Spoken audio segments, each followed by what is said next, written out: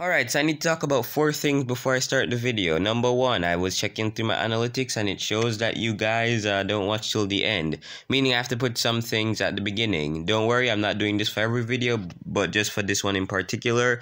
Second thing, make sure you join my Discord and follow me on Twitter. Third thing, subscribe to True Horror Stories, THS, and also subscribe to Gaming with Nickar. One does gaming, and the other one does what I did similar to my 4 Deadliest School Shootings video. Speaking of which, make sure you go watch that video after you're done watching this one, if you can. Okay, that's all I have to say. Other than that, all I have to say is like and subscribe. Wow, it's been a while since I've said that. Okay, enough of the bullshit, let's start the video. April. Well, it's finally happened. The school's been talking about this forever and it's finally happening. The school is taking all the French students on a field trip to Paris for a week. Mom is super excited about this because she thinks it will be a learning experience and a chance to experience culture.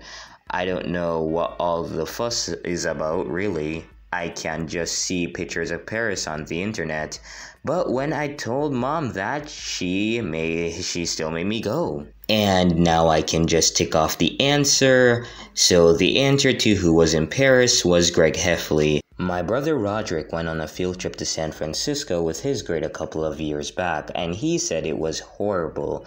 The school couldn't afford a proper hotel, and they all had to evacuate on the first day because the carbon monoxide alarm went off. Well, unless our school gets some extra money somehow, I doubt things will have improved. We were emailed a list of where we were visiting in Paris yesterday, and even though I recognized some of the places it mentioned, a lot of them made no sense to me. Les Champs-Élysées, les Musées d'Orsay, les Champs de Mars, les Sacré-Cœur. Roderick told me about some of the places that were on the list, but I stopped believing him after he told me that the Champs-Élysées was a strip club. Where he got that idea from, I don't want to know. Mom told me that she had visited Paris in the 90s, but could only remember visiting the Eiffel Tower, which was just about the only place I didn't need help with. And Dad was just as useless as Mom because he'd never been to France except on a business trip to some place called Toulouse. What the fuck is that? I don't have time for this. I heard the Notre Dame is nice. Wow, thank you, Frank. Thank you for your input. You are so helpful to this goddamn book. No, thank you, Frank. God, I fucking hate you. Monday. Today at school, my teacher announced that we had to stay organized on the trip, which meant groups of 4 in the hotel rooms and to explore the city by themselves. Well, that got me excited. Fuck all the teachers. Our teacher sent us each a Google form to request our partners, and I put down Holly Hills and 2 of her friends. I thought I was all set, but when the teacher saw that, she explained to me that boys and girls weren't allowed to be in the same hotel rooms together. As I said, fuck the teachers, god damn it. So she put me with Rowley, Albert, and Chirag, which is like moving from A+ to a D-. Wednesday. Today, the day of the field trip arrived. We only just got to Paris, and I'm writing this in my hotel room. I can't believe it's only been a day since we left. Yesterday, Mom gave me her old phone to use on the trip, which was surprising because the last time she gave me her old phone, I dropped it in the toilet. So you'd think she'd learn her lesson about this.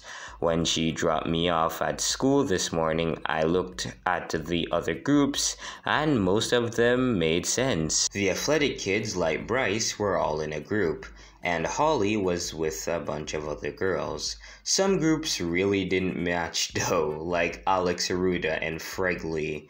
My plan for this trip was to get closer to Holly. My basic plan is to learn as much about Paris as possible, then tell her about it as we're there. Hopefully, she'll be impressed and will finally see what a great guy I am. Man, Greg is still simping for this one girl he knows he's not gonna get. Well, at least he's a trier, I guess. When Mom dropped me off at school, I couldn't believe how many kids there were. It looked like half of the grade was coming on the trip. Mom was glad so many kids came because it showed that they were excited about having a learning experience. But I knew that most of the kids were just coming along because their parents made them. I got out of the car and found my group. Thankfully, it wasn't too hard because Albert can be heard talking from a mile away. He was telling Rowley and Chirag that he was excited to go to Paris because he wanted to take a picture on the Abbey Road crosswalk like the Beatles. So either Albert's just a fucking idiot or the school needs to start paying the geography teachers more. Then Mrs. O'Reilly, or 8th grade world history teacher, spoke up on a bullhorn just as Chirag showed up. She announced that every group needed to have a leader who would be responsible for the group's safety if they were apart from the teacher.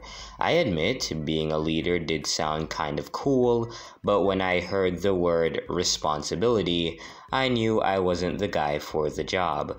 The others all wanted to be leader and started arguing amongst themselves.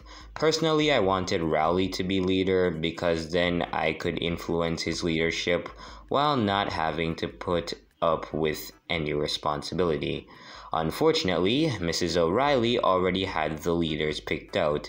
She chose Chirag to be the leader, which is unfair because he was playing on his phone the whole time. The rest of us were pretty upset about that, and we wanted to convince Chirag to let one of us be the leader. Then one teacher announced that we had to get on the buses. We started getting on. I knew at that point there was going to be a no turning back. Once we got on the bus, I could tell right away there wasn't enough room for all the kids. Some kids were sad, but I was happy about it.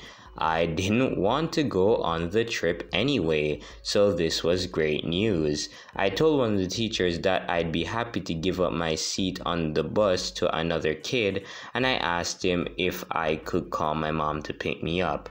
But then, get this.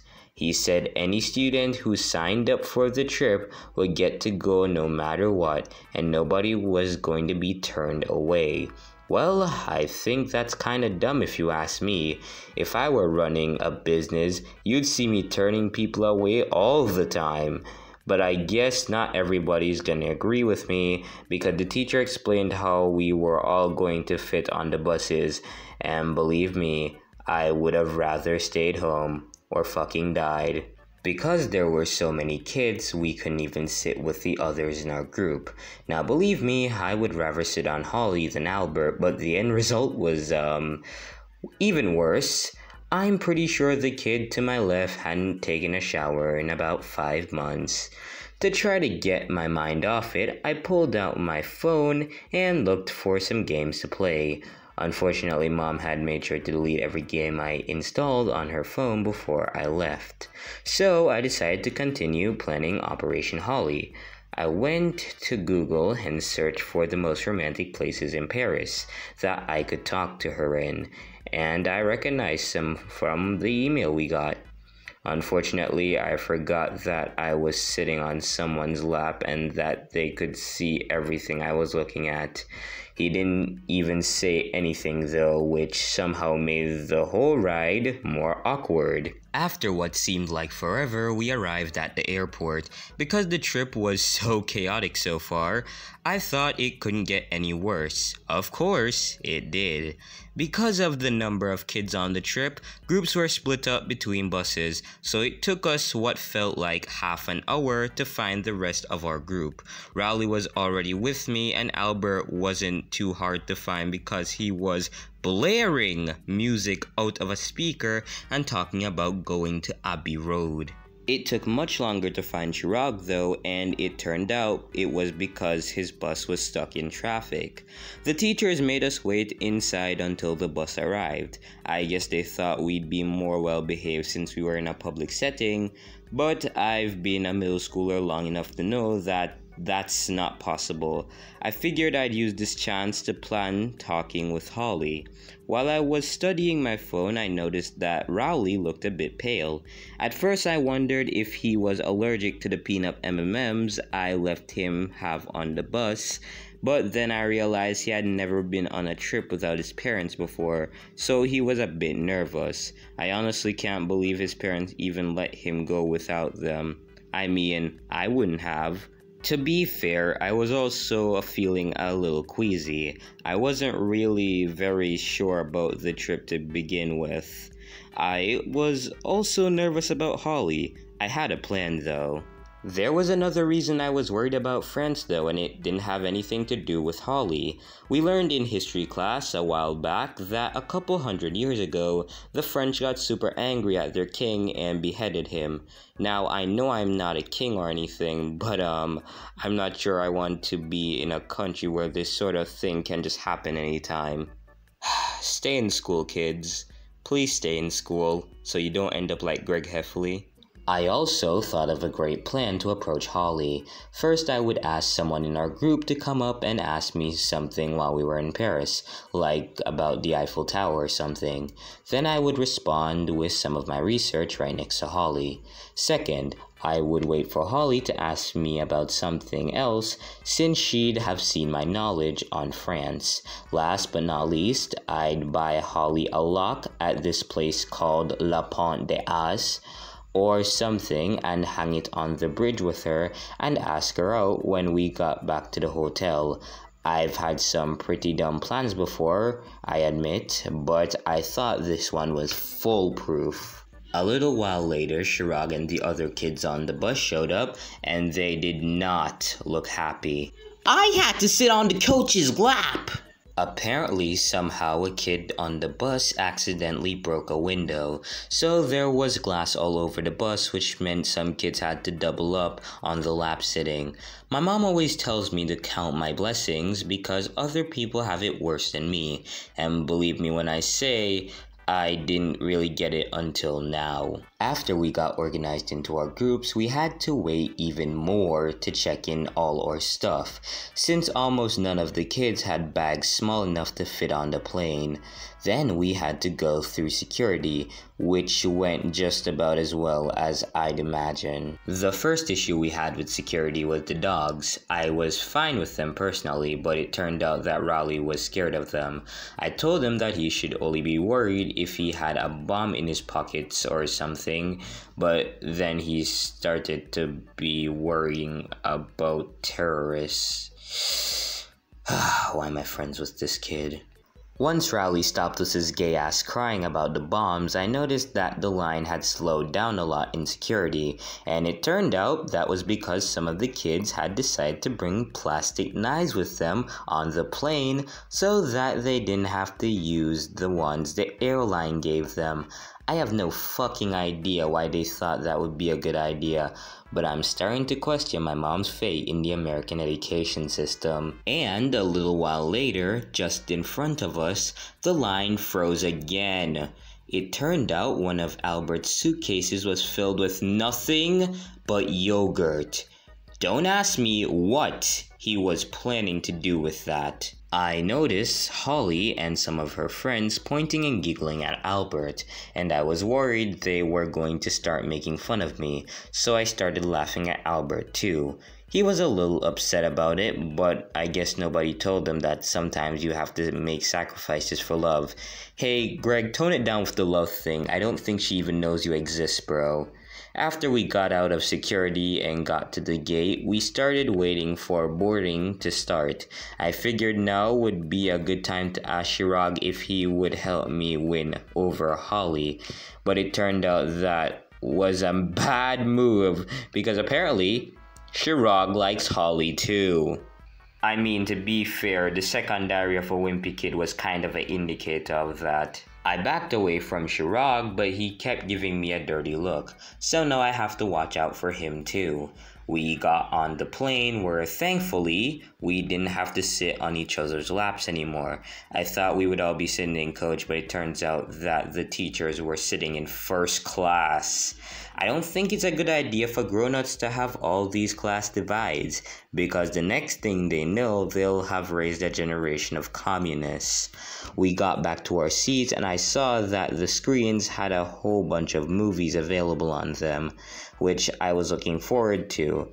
I asked Albert how long the flight was supposed to be, which was a bit awkward since Chirag was sitting next to him. He told me that it was going to be about 7 hours, which was much longer than what I thought it would be. The video about safety instructions directions was playing, but I couldn't hear it because Albert was still hung up about the Abbey Road and blaring Beatles music. A little while later, the plane took off and we could start relaxing. I figured I should start looking through the movies, but it turned out they only had really old ones. I chose one from the 1960 called Psycho because I thought it sounded cool. Unfortunately, it turned out to be a horror movie and I stopped watching after a woman gets stabbed in a shower. I like horror movies, but I admit that one shook me up. I decided to go to the bathroom to clear my head, since I remembered the only fun I had on the plane when my family went to Isla de Corrales last winter was when I was in the bathroom. I stayed in there a bit and waited out anyone who tried to come in. But I was a bit scared too, because I kept thinking about the movie and how the main character in it was killed in a bathroom. So I nearly had a heart attack when I heard violin screeching. Thankfully, it was just someone playing it on their phone. I didn't know who could have done it until I got back to my seat and saw Chirag smirking at me. I'm not too certain going to France with him is a good idea anymore. I decided the best thing to do would be to go to sleep, so I closed my eyes and tried to get some rest. But unfortunately that was hard because the teachers ran out of room in first class. So one of them had to improvise, and let me say, I did not think any proper field trip would have had this much lap sitting on it. It didn't help that Albert decided to start watching Seinfeld with only one earbud in, and I can tell you from experience that there is nothing more annoying than hearing that blasting in your ear. What's the deal with toilet paper? God, I hate my fucking life. Then, get this, the pilot left the cabin and started talking to some kids about their experiences on the field trip and how a plane works. So I guess he was in on the whole trip too. It makes me kind of nervous to think what else the teachers have planned. I kinda wish the school wouldn't have everything planned down. Believe me, I don't think that they shouldn't have a hand in planning the trip, but for once I want to have something unexpected happen because let me be honest, my expectations aren't very high. Of course, I don't think the school should let kids be in charge of the trip because I've been a middle schooler long enough to know that that's a bad idea. Despite everything that was going on, I managed to fall asleep. But I was woken up about 10 minutes later because the whole plane started shaking. I assumed we were all about to die, so I started yelling, but it turned out that the plane was about to land. So I was the only one who was scared. Even Rowley was fine with it, but I guess he felt safer sitting in the teacher's lap. Once the plane landed, we all got our bags and started walking to the door, which took forever. Thankfully, we made it to the door, and let me say, after that flight, nothing felt better than being outside. As we walked off the plane and onto the ground, I realized that this was my first time in a foreign country.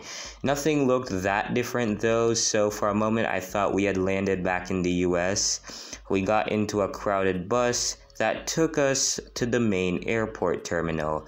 Once we entered the terminal, Miss O'Reilly told us about the airport, which was called Charlie the Seagull or something.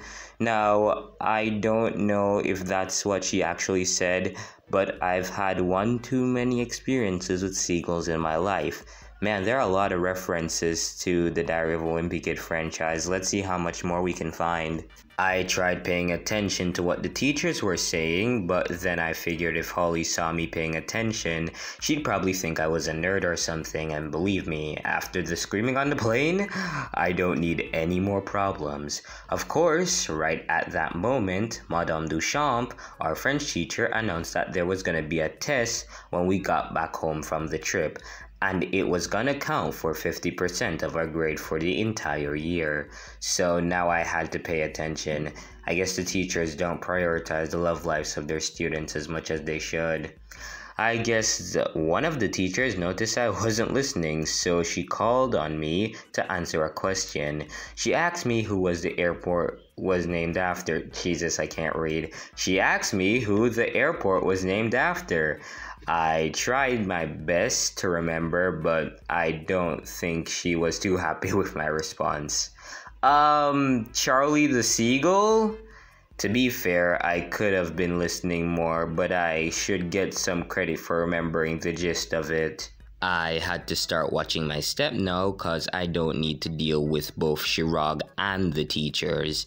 We took our luggage and left the airport for the bus to the hotel, and while we're getting on the bus, Holly talked to me. Maybe this trip won't be so bad. Unfortunately, I didn't get a chance to respond because she walked away just as I thought of what to say, but it was a start. The only problem is that Albert and Rowley might get in my way, so I need to be careful about this. Anyway, we got on the bus and rode through the dark until we got to the city, and I have to admit, it actually looked really cool. I recognized the Eiffel Tower and it was pretty awesome to see it in person. Of course, then Albert started laughing about what he called its phallic resemblance, whatever that means, and it's at this point that Greg should realize that he needs to get better friends that don't think the Eiffel Tower looks like a massive penis. Anyway, back to the story. But for once, the view was so cool that I could tune out Albert. Eventually, we reached our hotel, which was by the river in the middle of the city, and we started unloading our stuff. And for the first time that day, I felt excited about exploring Paris. We were all pretty tired, so we went to our room, which was on the 3rd floor. The rest of the night was actually pretty fun. Albert brought his portable gaming console and we played Twisted Wizard on it for hours. We also tried watching TV, but we didn't understand a word of that. And right before we went to sleep, you'll never believe who talked to me. Chirag. Greg, I'm really sorry about getting mad over Holly. I can give you some advice on what to do. Chirag apologized and said he didn't like Holly that much anyway. He actually gave me some advice, which was pretty nice of him, including some French phrases that I can't wait to try out tomorrow. And that's when we went to bed. Thursday. This morning, when I woke up, I felt pretty tired, but I couldn't remember why for some reason. I remembered some stuff, but I just assumed it was all a bad dream. Until I opened my eyes. Apparently the teacher decided to ask Fregley to help the other groups get out of bed, and let me tell you, it worked. Once I got out of bed and brushed my teeth, I noticed Raleigh and Albert looking over a piece of paper. Apparently that was our schedule for today. The first thing we were going to do was some group activity. I didn't understand what that meant, but Albert looked pretty excited about it. Yep, this is excited, alright. He explained that we were going to explore the city by ourselves, and sure enough, he had another piece of paper with a list of locations that we could go within the arrondissement. What the fuck is that word? Whatever that meant. Anyway, we went downstairs where Chirag was waiting for us. The teacher had just finished explaining the activity when we got there. But I wasn't really concerned about that because I noticed Holly standing by the door. And before I knew what I was doing, God, did I just repeat that line twice? Anyway, I went over there to go talk to her. I figured it was now or never, so I started with just saying hi. Jesus Christ, why is everybody in this story so depressed? Look at those frowning faces. I admit, I could have been more smooth, but it was too late for that now. I figured I needed a conversation starter. So I said the weather was nice, although looking back, I probably shouldn't have said that on such a cloudy day. She didn't seem to notice though, so I was doing surprisingly well so far. But I noticed she was starting to lose attention, so I pulled out the big guns. Last night, Chirag taught me some romantic French phrases to impress Holly with, because apparently French is supposed to be a romantic language, so I remembered one and said it. Je vais manger ton, redacted. For those who don't know what that means or what I just said, that basically says I want to eat your... Yeah, I think we all know what that redacted phrase was. I don't know if I mispronounced it or what. Trust me, it wasn't the mispronunciation. You literally asked Holly if you can eat her pussy. I don't think mispronunciation has anything to do with that. But Holly looked disgusted and turned away. I turned back to Chirag for some help, but he was just smirking. That's when I realized he had set me up. The groups were starting to leave the hotel, so I went over to Rowley and Albert. Albert pulled the sheet back out and looked over it. That's when something caught his attention. Choose an option. We've gone through all of this in the beginning of the video. Option 4 says choose your own adventure though. Basically, the program had a sheet of places we could go to, and Albert said that we should choose the choose your own adventure option. This is giving me major long haul vibes, but I don't know why. Well, at first I thought that was kind of corny, but Albert explained that it meant we could go anywhere in the city and not just the places listed. And to be fair, I didn't want to go to the Tulleries or whatever. Yes, I know I pronounced it wrong, but I already pronounced them correctly at the beginning of the video. So, we started heading out. I glanced over Holly and she was whispering to her friends. And believe me, I don't think it was anything good. That's when Chirag spoke up. Chirag said that if we wanted to do the choose your own adventure, we were free to do that. But he said he was going to go to a bar and drink some wine. When Albert asked him how he was going to do that, Chirag said that the drinking age was lower here. Alright, so just to clarify, France has 2 drinking ages, one 16 for beer and alcohol, and the other one is 18 for strong beverages or strong alcoholic beverages. We don't know how old Chirag is. I really don't know. This is not really canon to anything, this is not exactly in any continuity. But since this is my channel, we're just gonna make this connected to the Diary of a Wimpy Kid Greg Goes to High School story. So yeah, Chirag's 16 in this. I'm calling it. I don't really think it's quite as low as Chirag thinks it is, but I didn't pay any attention. So long as he was out of our hair, I was fine. Unfortunately, I think Albert started thinking about it too, but I pulled him away before it was too late. Chirag walked away and out of the building, and we left the hotel a little while later. We started walking down the street, but I couldn't decide where to go first. Albert saw this cool place with a green cross outside of it. We thought it was like a restaurant or something, but it turned out it was just a pharmacy.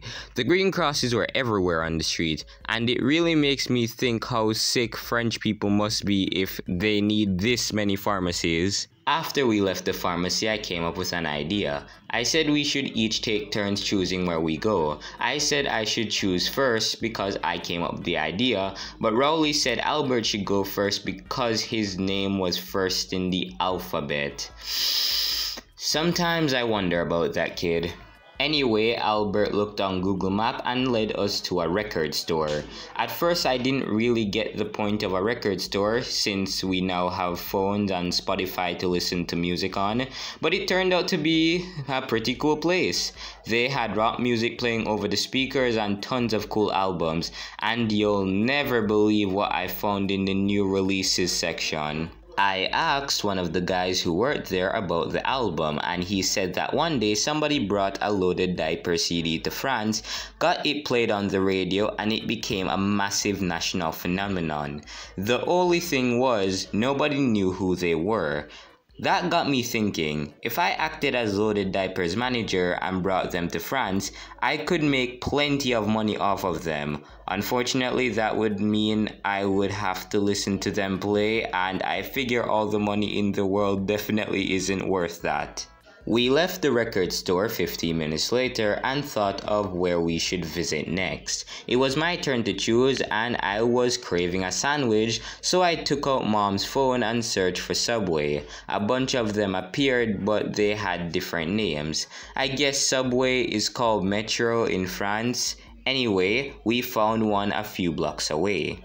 It had this fancy entrance that led underground, which was actually pretty awesome. I didn't get why there would be a Subway underground, but we went down the stairs and into the hallway. I had a feeling something was off though when I saw homeless people in the underground tunnels. At some point we got to an open room which was like an intersection for all the tunnels. There were people coming and going from everywhere. That's when I realized this wasn't a subway, this was a subway. I looked over at what I was pretty sure was a menu and realized it was a map. To be fair, I should have realized that a subway train is more likely to be under a city than a Subway restaurant, but they could have made it more clear.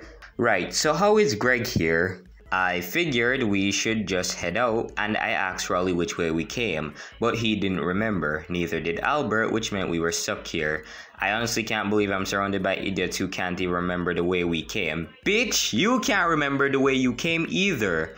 Unfortunately, it had also slipped my mind, so I figured we should split up and look for an exit. So I ran down one way, Rowley another, and Albert did something that could only be loosely described as running. I ran as fast as I could, though I admit I could have been more careful. I got to the exit at one point, but when I got to the top of the stairs, I was in a completely different part of the city. I figured if I went back down in the tunnels, I'd just get lost again. But I couldn't just abandon Albert and Rowley as much as I might want to. So I walked down a street at random and hoped I'd get somewhere. I walked for a couple of blocks when I heard someone speak English.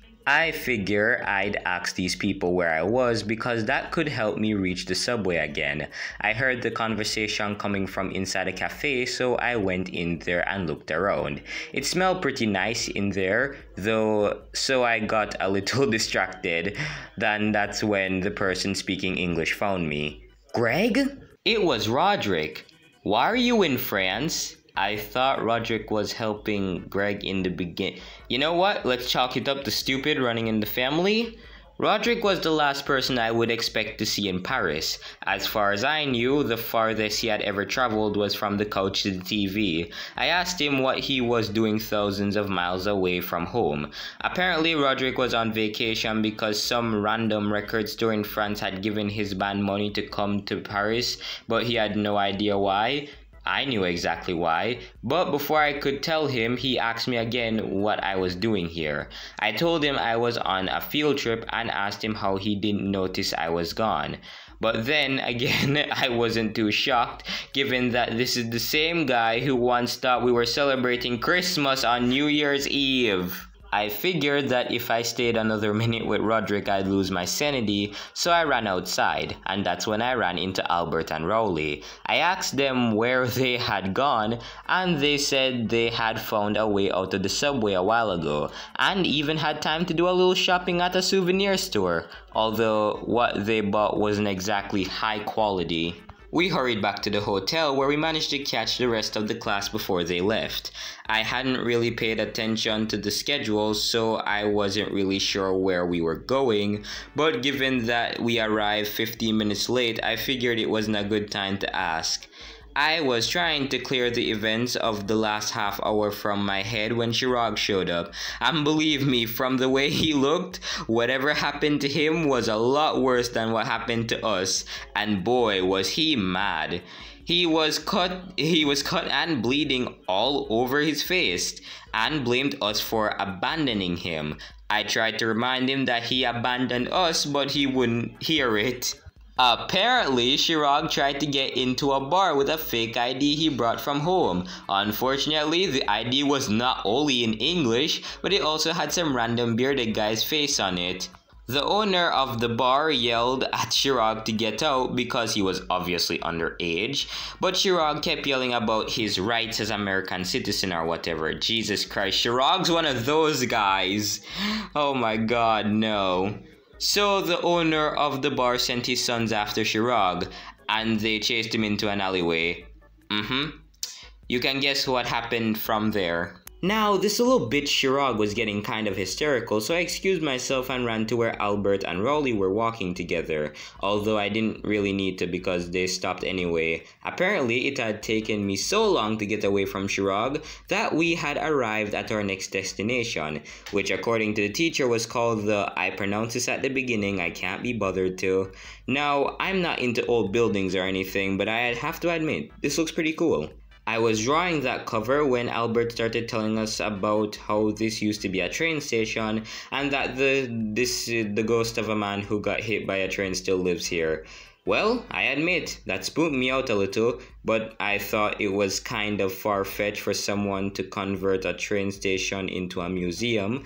So now I have to worry not just about Chirag, but about a ghost too. And if I didn't have enough worries, Rowley came up to us holding a piece of paper, and from the look on his face, I could tell it wasn't good news. Rowley was holding the paper with the list of places we could have visited, and the one we based our Choose Your Own Adventure escapade on.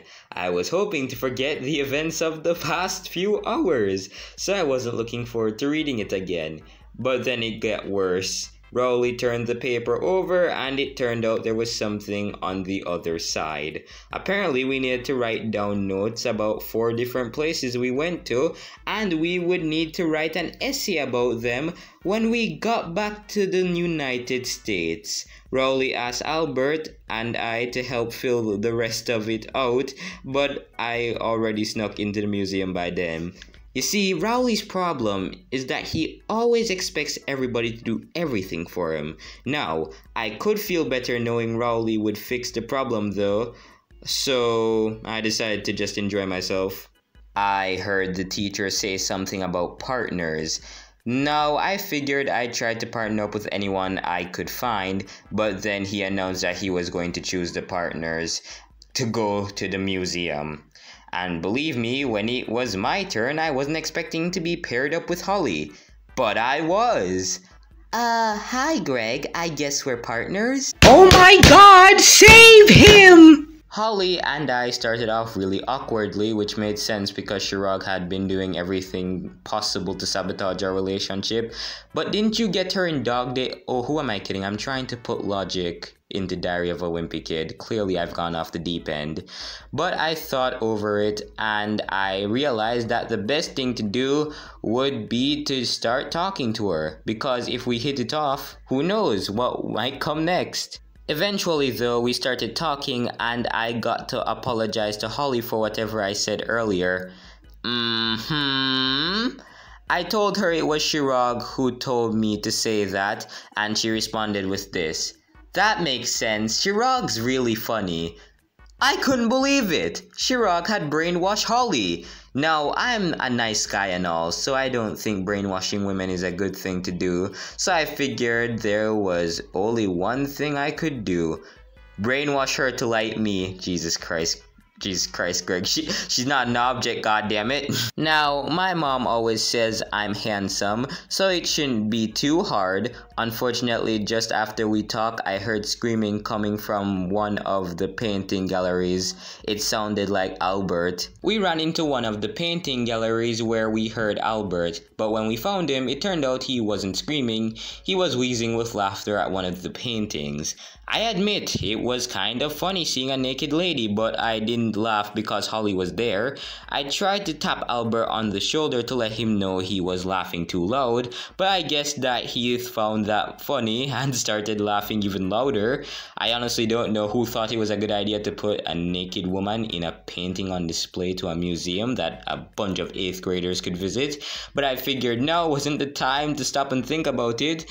I motioned to Holly that we should leave, but when I tried moving away, I slipped and accidentally hit Albert, who was laughing so hard that he lost his balance, tripped forward, and fell through the fucking paint. Fell through the paintings. Crack, and that's when the screaming started.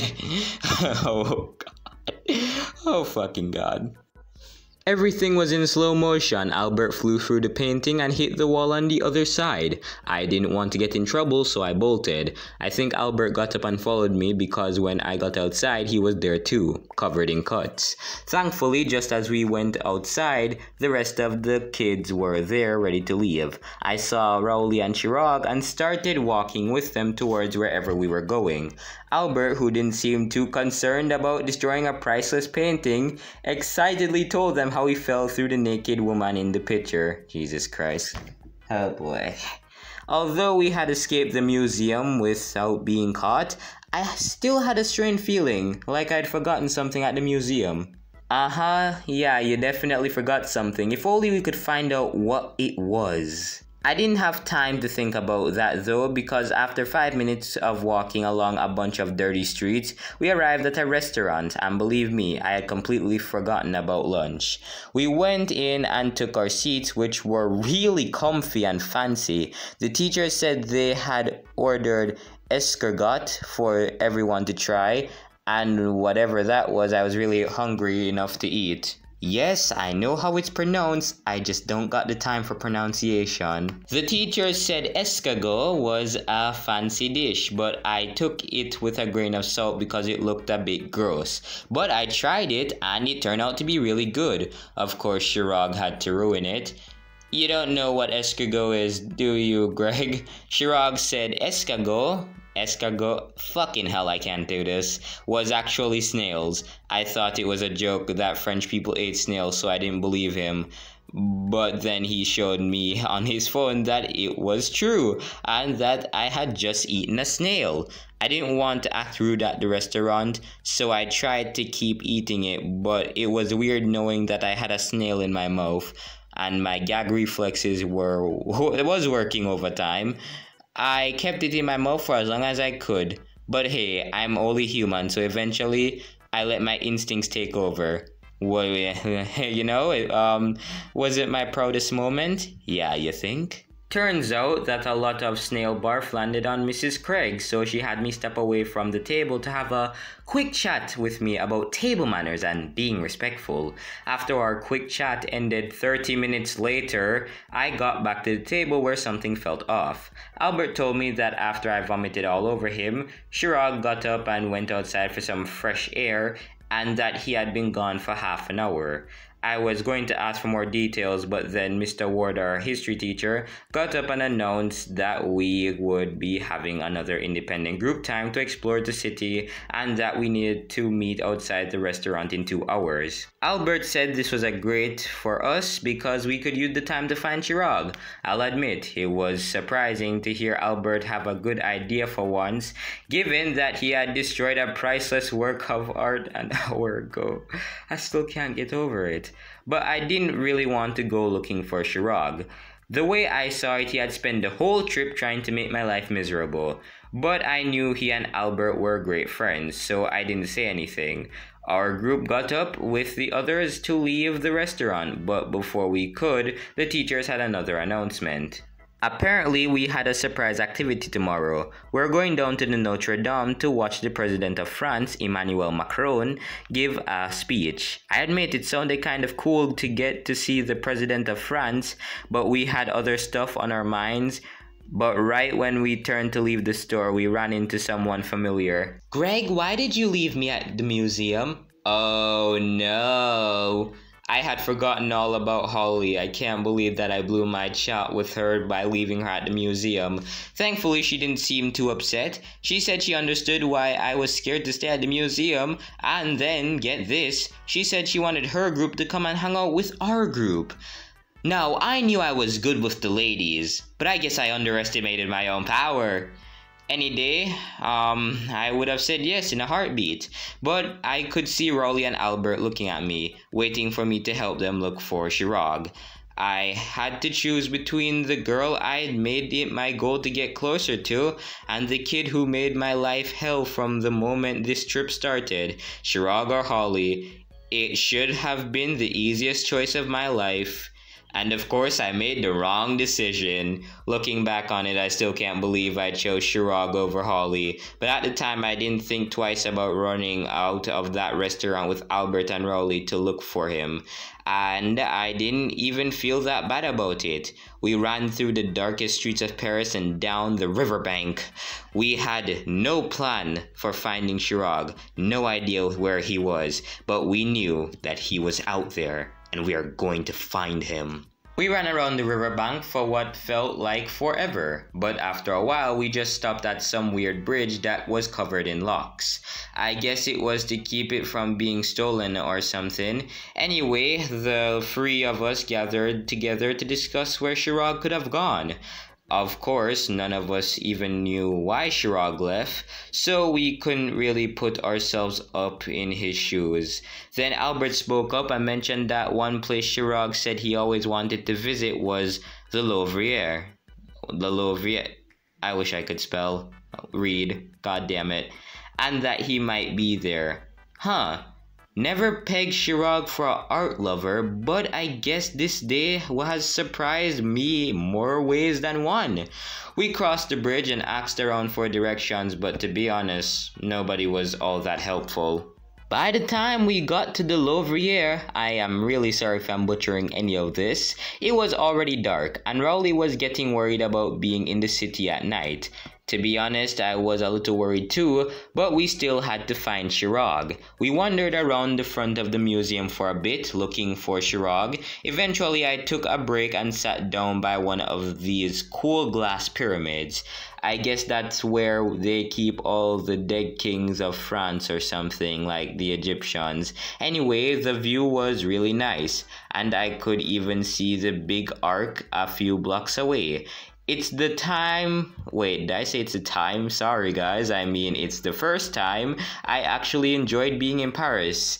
Then I heard voices behind me. Some guy in a uniform was yelling at Albert. At first I just assumed Albert called in a fake bomb threat as a prank again, but then I realized we weren't at school. Wait, Albert has done that shit? How is he not expelled? And this wasn't a police officer. I thought it must have been some guy from the Louvre or something like that. But then I realized why he was yelling at Albert. He wasn't from the Louvre, he was from the Musée d'Orsay. God damn it, why am I butchering this so hard? And he was here because of the painting Albert broke.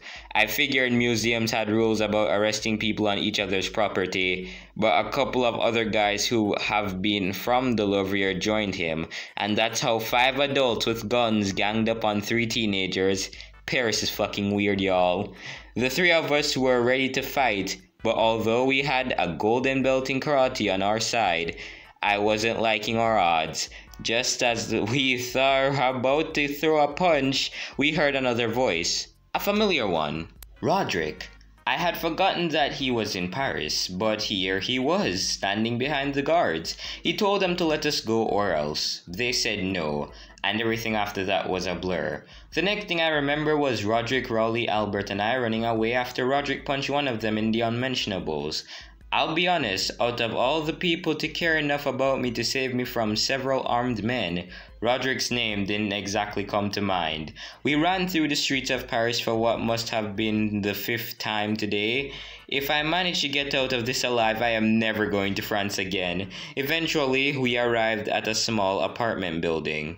We were on a small road between a boulevard and a park. Roderick pressed some buttons near the door and we walked into the building. Roderick was bawling, as usual, and Oli stopped to ask Roderick if he broke into this building.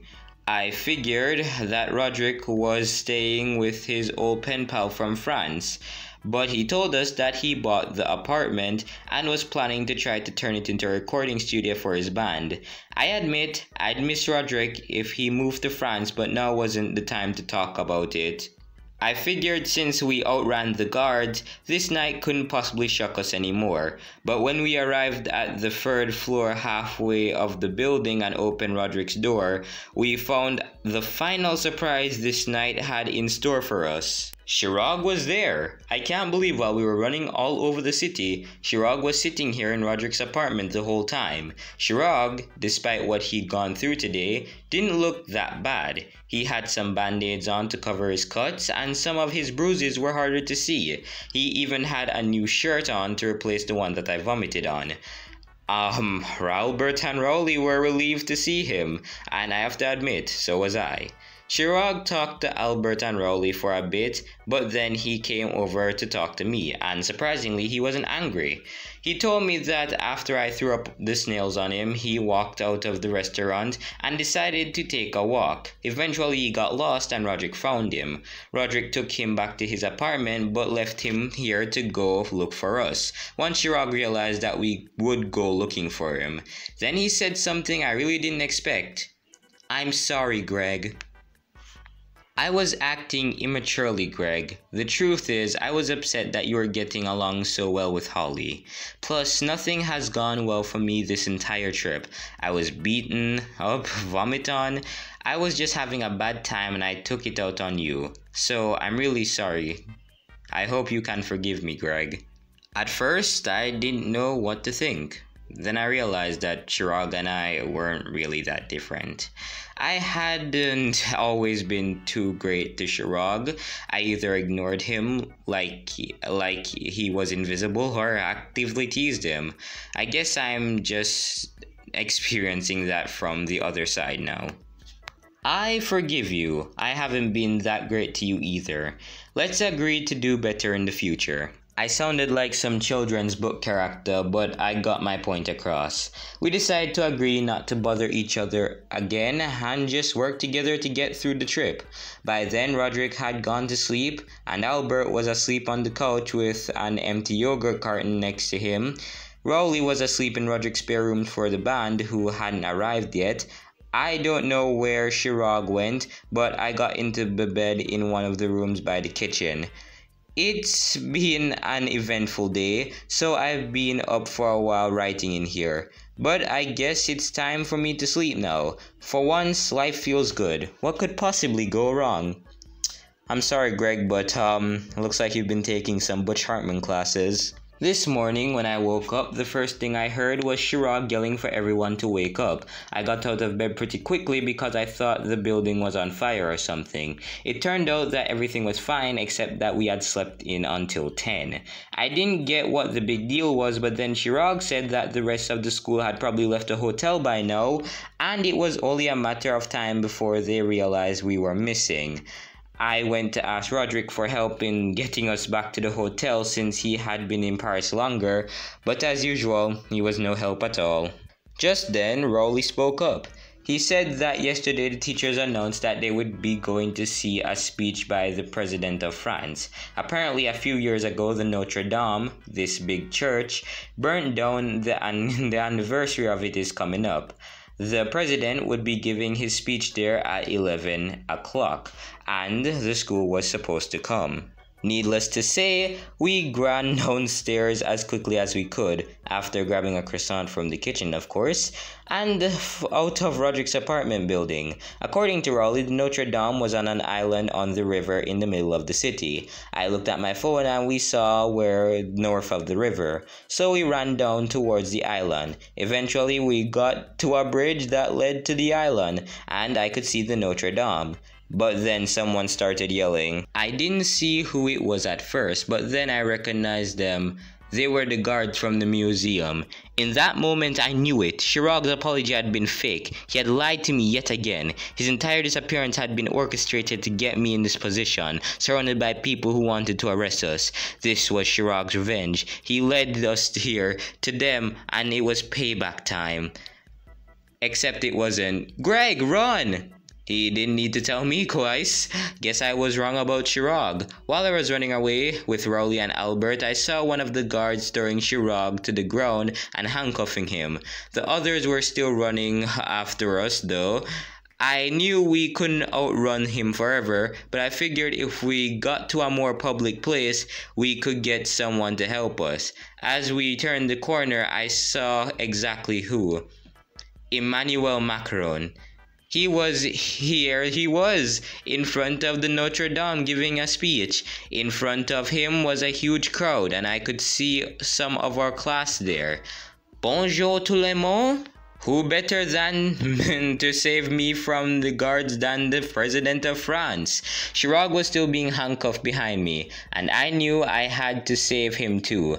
My mom once taught me that there's this part of your brain that gives you extra powers when you're in danger, like in a fight or flight situation. Believe me, in that moment there, that part of my brain must have been activated because I ran twice as fast as I normally would. Chirac had done me a huge favor. He'd sacrificed himself to fix our friendship. I knew I had to do this for him. Raoul and Albert had run off in another direction. It was all up to me.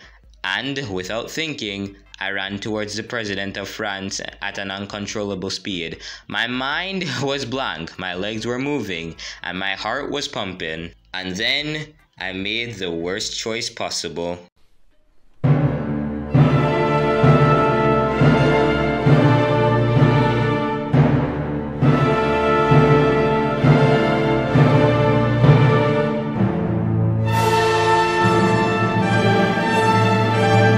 May.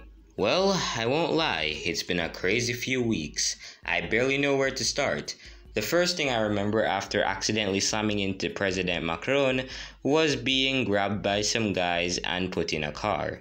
I blacked out after that, but I woke in some strange jail cell the next day. At first I thought it was the end for me. I just hoped they'd sharpen the blade on the guillotine before they used it on me. But then I looked around the room. I noticed I had a visitor. "Hello, Greg." The president explained that the police and his security team thought I was an assassin and put me in this holding cell. However, afterwards, another officer found Chirac and saved him from that museum guard. They rounded up Albert and Rowley after that, and they explained that I was only running towards him to save Chirac. A quick look at the security footage was enough to convince them that I had only accidentally knocked him over. President Macron said he decided to visit me to tell me that I wasn't in trouble and that I was a very brave young man for doing something so crazy to save my friend. I admit I never thought of it like that. I was just trying to help Chirac. I never considered that I was being brave. I took the moment to ask him if I could have a knighthood, but he just laughed and walked away. The school made us fly back to the United States right after that. I don't think any of the teachers were really given many details on what happened, so most of them didn't even know it was my fault. I kind of felt felt kind of bad about it, but that went away when the school announced that we would no longer have to turn in those worksheets I didn't do. Back at home, Mom and Dad were pretty confused about why the trip ended so early, but I wasn't about to fill them in anytime soon. Mostly they just seemed glad that Roderick was out of the house and asked me if I had seen him on our trip. Speaking of Roderick, he's actually making it big now in France. Some guy figured out that he was the drummer of Loaded Diaper, and Roderick was quick to cash in on the fame there. Last I heard, he's going to do a tour of the country this summer. As for Plainview, things are a bit different here too. First of all, I, Rowley, Chirac, and even Albert hung out a lot more. I guess there's something about the experience that just gets you closer together. Albert, Rowley, and I go over to Chirag's almost every weekend now to play games together. Chirag's mom is friends with a developer at the company that makes Twisted Wizards, and she got us a copy of Twisted Wizards 3 before it even came out. Speaking of Rowley, he and Albert liked the food on the trip so much that they started a French cuisine club. It's growing to be really big, and their pastries and croissants are delicious. I'm going to stay away from the okay, it's like the end of the book. I don't have to pronounce all of this. All things considered, the trip could have been better, but it also could have been a lot worse. I didn't get to spend much time with Holly, and I think she's still pretty mad at me, but I had a fun time with my friends, and that's good enough for me. Unfortunately, the school's planning another trip to make up for this one. and I'm not exactly looking forward to it, but at least it can't be as bad as this one. And that was the end of Diary of a Wimpy Kid, Greg en France. Now, I'm going back to school next month, so, you know, COVID lockdowns are lifting up, so I might have to make this month count, and I will make this month count. There are projects and videos that I haven't done yet, so for the next 4 weeks, it's just straight videos. Like, for the next 4 weeks, everything straight videos. I will be putting my focus into videos, because I honestly want to make this the best summer that I could possibly make it before I end up going back to school. Other than that, yeah, that's all I really have to say. I will see you guys in the next video. Peace out.